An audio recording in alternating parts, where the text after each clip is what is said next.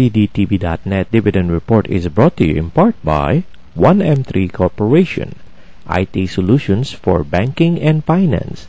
Call them at 917-686-3485. I'm John Hanna, and here are the CDTV.net Dividend Report for Monday, June 29, 2009. CDTV.net covers dividend-paying stocks earnings reports, dividend announcements, and company profiles. But first, here's today's CDTV.net top stories. Robbins and Myers Incorporated reported diluted net earnings per share of 26 cents compared to 62 cents last year. Analyst average estimates were 25 cents per share. Robbins and Myers beats by a penny.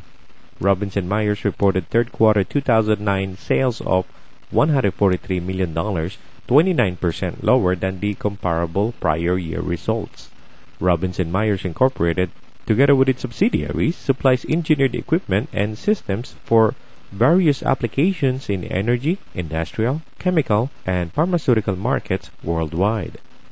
KB Home reported a net loss of $1.03 per diluted share compared to a net loss of $3.30 per diluted share for the year earlier period.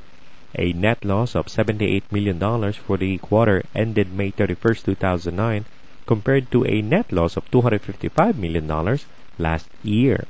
KB Home is one of the nation's leading home builders. And now, the dividend report. Alexandria Real Estate Equities Incorporated announced that its board of directors declared a quarterly cash dividend of 35 cents per share of its common stock. The dividend is payable on July 15 to stockholders of record on July 1, 2009. Alexandria Real Estate Equities Incorporated is a real estate investment trust. The directors of Wolverine Worldwide have declared a quarterly cash dividend of 11 cents per share. The dividend is payable on August 3rd to stockholders of record on July 1, 2009. Wolverine Worldwide Incorporated engages in manufacturing, sourcing, marketing, licensing, and distributing footwear, apparel, and accessories to the retail sector, primarily in the United States, Europe, and Canada.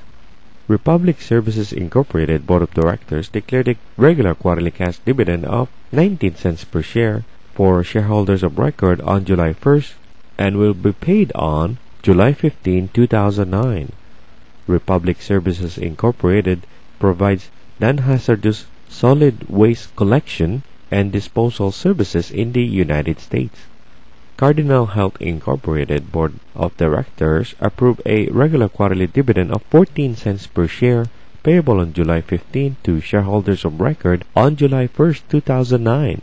Cardinal Health Incorporated, together with its subsidiaries, provides products and services to the healthcare sector in the United States.